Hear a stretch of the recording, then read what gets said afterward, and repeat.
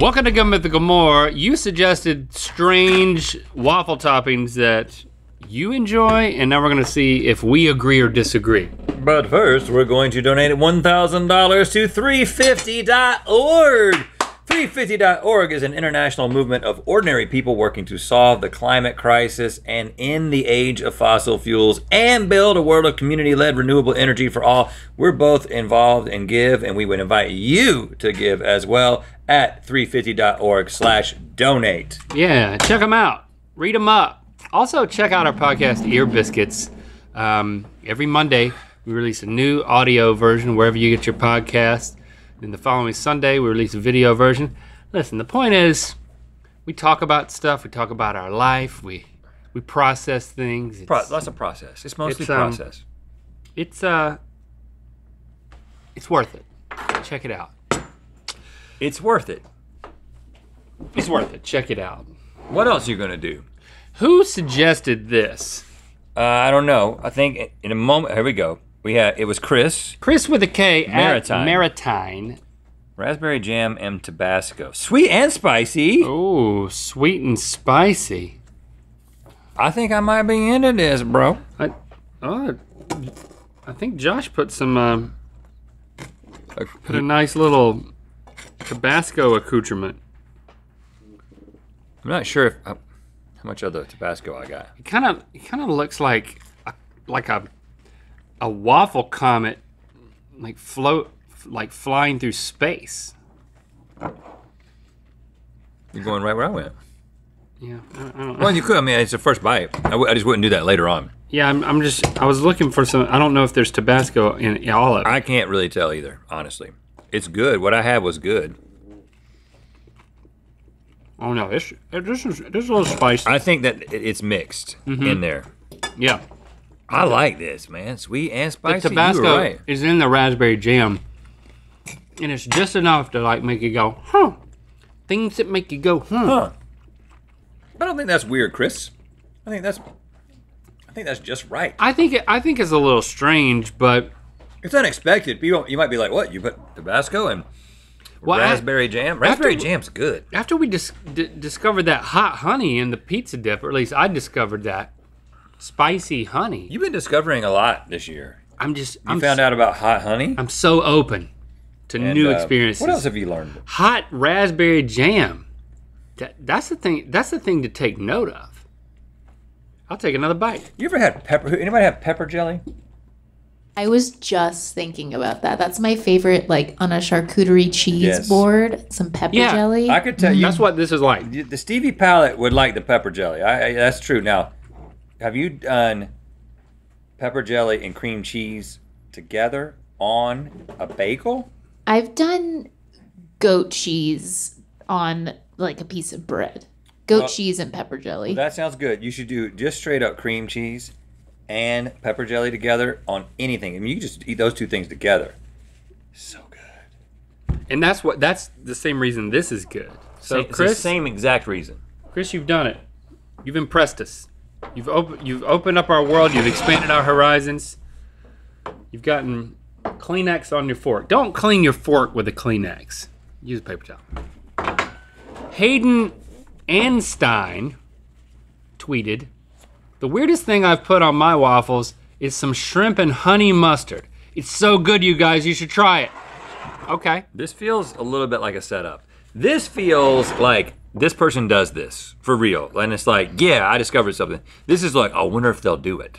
No. And you know we'll do it. Well, listen. Shrimp and honey mustard on a waffle? Hayden Anstein, there was some sincerity in the tweet, but then if you look at the icon, it's someone on a dirt bike. Oh, he's risky. You do like shrimp and grits, you know?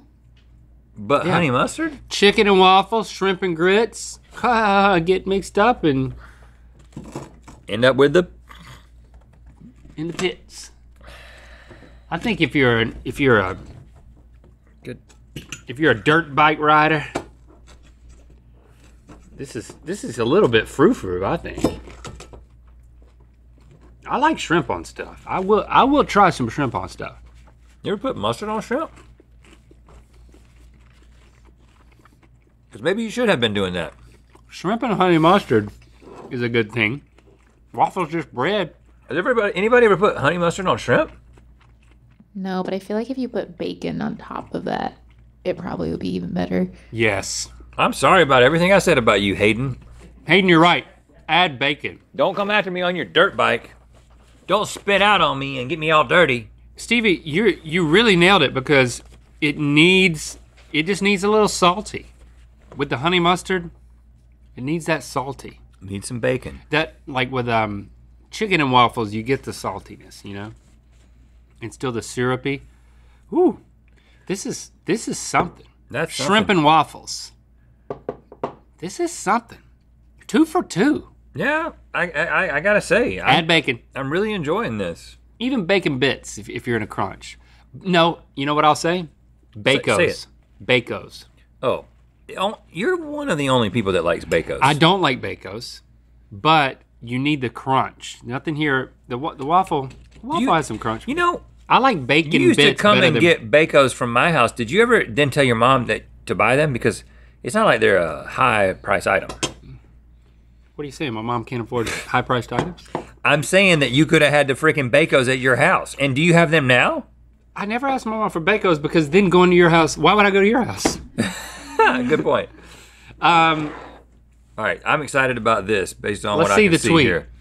Tiff Seltzer. Or Setzler. How often does that happen to you, Tiff Setzler? At your mom eats mayo. Well, she does. I'm not offended. Or your Mo meets mayo. Yeah, that's what it is. Nothing like using meat as a verb. MEAT. Or it might be your mom at Smayo. I mean, we could play this game all day long. Mommy at nacho cheese and chili, nacho waffles.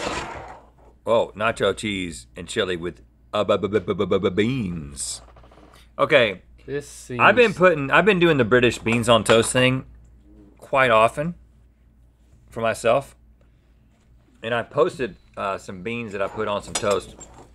And the British people told me that I was putting the wrong kind of beans on there. So I went out and I bought the Heinz beans that they all suggested. I gotta say, it's good. I don't think that it's revolutionarily better. You know what's also good is refried beans with eggs and cheese. Oh, yeah. Yeah. And a little tapatio action. Beans in the morning is good. Stevie is such a foodie. Remember when we used to travel and Stevie would get on that app and start talking about what's the fire spot? What would you call it? What's the fire spot for foods? What? Be like, what app? I found the fire spot where we're gonna eat. No. Oh yeah, whenever we travel places, I like to be in total control over where we go eat. But he's taking fire spot from the heat map. Oh, the eater. The eater heat map. Fire spot. That's the fire spot. That's how it translated in Link's brain. Yeah. We're going to the fire spot. I feel like the place that we went that we had like consistently the best food was Austin. Like every place that we ate was so good. That one night it was the fusion, Japanese and oh barbecue. My gosh, yeah. Oh. And also that place that we had like that rib. Big steak that came out. No, you're talking about the big rib. That was a different place. That was like a American small plate place, and then the other place was like a izakaya. It was Austin, but that was like the restaurant was small and narrow, and it was in like a strip mall kind of situation. Yeah, that was good. And we split one beef rib. Yeah. Remember Travel? Is this it? Is there one more? Okay, so this what is a world. This is good. We used to move throughout the earth. Yeah. Remember that used to happen? Like moving throughout the earth? What are we, let's render this. Moving into places and eating them? Render like a monster. Like a gigantic monster. I just go into place and I start eating it right into the baseboards. That's good. Ain't nothing wrong with that. Really good. A waffle is just a bed for you to express yourself. Express yourself in bed. I mean, if this just had bacon. That's my least favorite one. I'm not much of a shrimp man. I'm most excited about this. I'm most excited with about Bacos. This is a revolutionary. You got any Bacos in your pocket? Blue Dog 1114 at Blue Dog _ 1114. All the Blue Dogs were taken. It's one thing to have your username be Blue Dog _ 114, but then to also have your Twitter name that you can change to anything you want be Blue Dog without an underscore. Well, 1114. They took the underscore out. It's like that reveals that's what they really wanted. They wanted, yeah. He wanted Blue Dog 1114, but had to settle for Blue Dog _ 1114. That's not much of a settle. I barely even noticed the cheese underscore. and Oreo crumbles. Okay, yes. Why not? Wow, dessert. This is one you can just pick up and bite. Well, if you're that kind of guy, yeah. These waffles are amazingly consistent. How did you pull this off? Eggos. You know that's good. And good for you. Man, that is good. You sort of forget what you can do with waffles.